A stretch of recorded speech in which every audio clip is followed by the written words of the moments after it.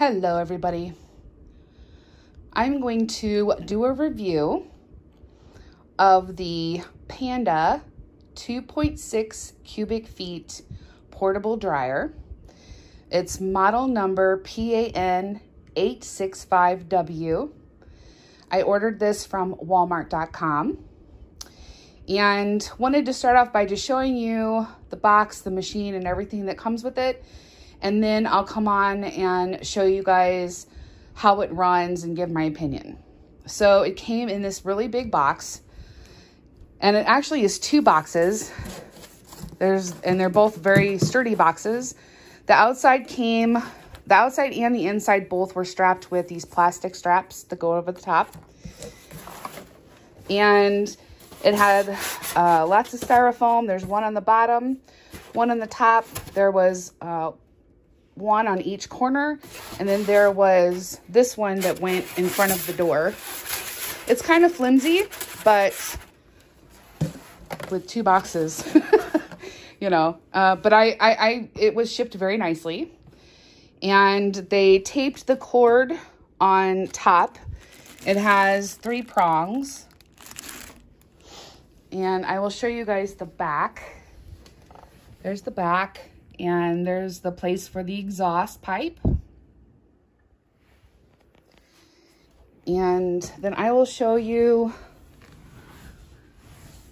the machine itself.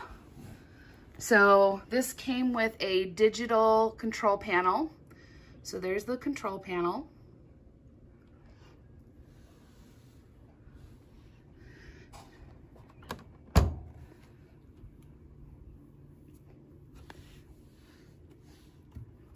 The door is sort of tinted purple. It's like, I know it looks sort of light purple, but is actually more of a like brownish purple. There's the inside. That's the filter, the lint filter. And then that is the air filter. Very big on the inside. I was actually surprised it was so big. Way bigger than I thought it would be. I have pulled out the filter. I didn't have any problems pulling the filter out. It took me a second to actually put it back in, but when you set it on there, you actually have to push it a little bit, but it does turn and everything. So very nice. Latches very well. It doesn't, you know, you have to really kind of pull it to get it open. And here are the things that it came with. So you get your manual. You get your exhaust connector. You get your exhaust pipe with the clamp. The clamp's right there. And you get the things to mount this dryer on the wall. So this is the wall hooks and the bolts and everything you would need to bolt this to a wall. It also came with this these 4 things in a like bubble pack. And I've been looking through the manual, and nowhere does it show a picture or anything. The only pictures that you see in the manual is right here where it says wall mounting kit includes the following. But if you look over here, it says adjusting the leveling legs. So when I found that, all you see is this tiny little diagram right here. Nowhere in here does it show a picture of these legs.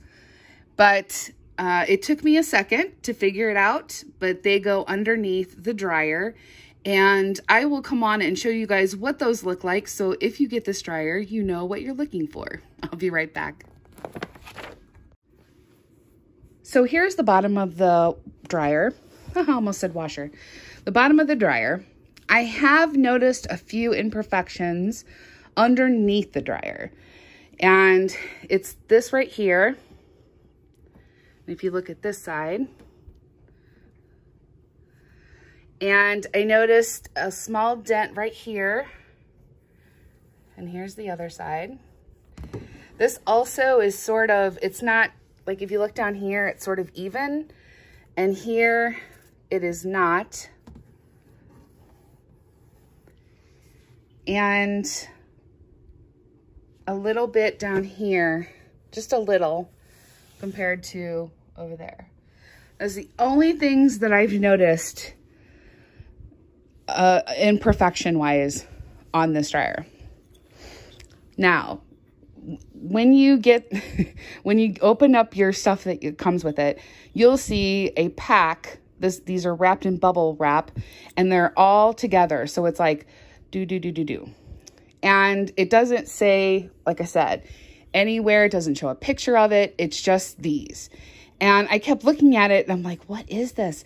And so once I opened the package and then I started looking through the manual, I figured out that they are the leveling legs. So they have a really long screw and they go into this hole right here. And it has sort of like a plastic like covering over it. And so these go here. And then you can adjust them if for some reason your surface is not level. So they go on like that. So they're maybe 1.5 inches tall. And so it doesn't really make a difference height-wise, but I wish they would be a little bit more clearer on that and list them as something that's in the package. But overall, other than just these, you know, small imperfections on the bottom, so far I haven't noticed anything else imperfection-wise. So I will hook this up and, well, I'll come back on and review how the product works. So I've had the dryer a couple weeks now, and so far I really like it. I went ahead and left the plastic part that goes over the display. I left that on. I mean, it's starting to come off, so, but I like it so far. You definitely have to make sure that you are taking, doing the filter that's in the back.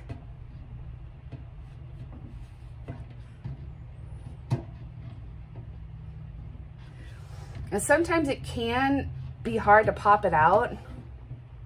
But if you don't, and I mean, this thing really picks up a lot of lint, but if you don't, I've noticed if you don't get all the lint off of it after each load, it definitely doesn't dry the clothes as fast. But I just kind of take it and take that off. And then the filter, man, it really picks up a lot on this.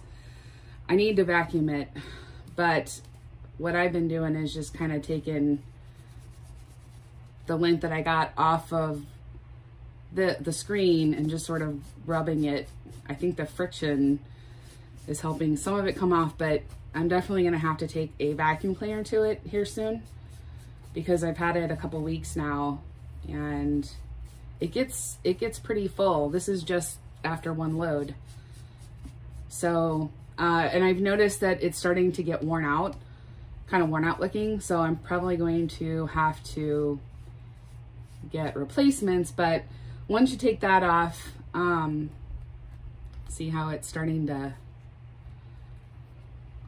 then you can put this back together. So it goes like this. And then this goes on top. And you pop it back in. But you definitely have to make sure that you're checking that. This filter here, I think it's like the air filter or something. I really haven't had to do anything with that so far. But what I've been doing is with, like I have a blanket, like just a small little blanket that I'm gonna put in here and dry by itself. And I haven't been using dryer sheets in here. I saw on a video that someone said that you shouldn't. So I've been using fabric softener in my washer, and I'm gonna do a review. There'll be a review up on that as well, but I'm just gonna put this in. You gotta remember that the thicker the material is, the more you put in here, the longer it's gonna take to dry. So I'm just gonna put this by itself because it's a pretty fuzzy little lap blanket. And, or I wouldn't say an Afghan, it's just kind of like a lap blanket. But I've had like a bunch of towels in here and it's taken over an hour. So that's the only thing you have to remember is you know, it's gonna be a while. So once I put that in there, I just shut it. And I've been going between auto and warm. Auto will keep going until it's dry, and you'll hear it, it'll start to kind of, it'll stop and then start to reverse it to the other direction. And that one pretty much, it'll go until your clothes are dry and stop. So I like that one with my towels and like my heavier fabrics. And if it's my clothes, typically I'll do like the warm setting. But all in all, I'm gonna go ahead and do this one. I really like it. I like the touch screen. It's really nice. You don't have to press hard at all. Like all I have to do is sort of set, I mean, I barely touched it. So I really like it. I did have to do some adjusting in the back. The tube that I'm gonna turn this off for just a second. The plastic exhaust tube that comes with it, it broke like within seconds. But I kind of knew already it wasn't going to fit because the hole that goes to the outside is actually bigger than the one that they sent me, the hose that they sent me. So I actually did end up going to the hardware store and getting new clamps. The clamps were too small as well. I ended up getting new clamps and a new exhaust tube, and I'll have to kind of I'll have to show you guys exactly what I did, but it broke like instantly as soon as I tried to put it on, because I really wasn't paying attention, and I tried to put it on and I saw that it didn't work, and I went to take it off and it just snapped. So it's definitely not the best exhaust tube. But I think if you're, you know, if you're just going to be sticking out a window or something like that, it might be okay. But honestly, I would just go ahead and get a new one. Don't even bother. Because I had heard that and I was like, well, you know, how bad could it be? It's bad. So let me get to the back and I will show you guys what I had to do. So here's the back of the unit. And so what problem I had was that the L tube, or I forget what they called it, but the part that goes into the back of the machine then attaches the exhaust hose to the wall, that was too small for the tube that I needed to fit into the wall. So I had to go over the part where the other hose would go into. I had to go over the top of it. I took it as high as I could, and I got a there actually was a ring that came with this exhaust tube, and I tightened it as tight as I absolutely could. So that's why it looks like this, because it actually is way too big. But I just kind of made it clinch around it. So far I haven't had any problems. But yes, it took me a second to kind of figure out how to do this. So I think it's because this area in my mobile home is equipped for a full-size washer and dryer. But I can't really afford that. This was more affordable for me. So I just had to make a few little tweaks, but it can be done. So if you're in the same situation and you just need something, you know, that's inexpensive, it can be done. Just make sure that you have the ring that goes around it that you can tighten. And I just sat there and screwed it until I absolutely could not get it any tighter. So it's been working for me so far. So I definitely can give this a 2 thumbs up. I really like the product. It's not really loud. The next thing that I've been working on is trying to get some type of table or something to put this on, because it is literally on the ground. It's really, really close to the ground, and I have a lot of back issues, so it's hard for me to get down to put the clothes in, and especially to get the filter that's way in the back. But all in all, I really, really like the Panda dryer. I do not regret it at all. It's quiet, and I love all the features. The touchscreen is awesome. I really, really am happy with it.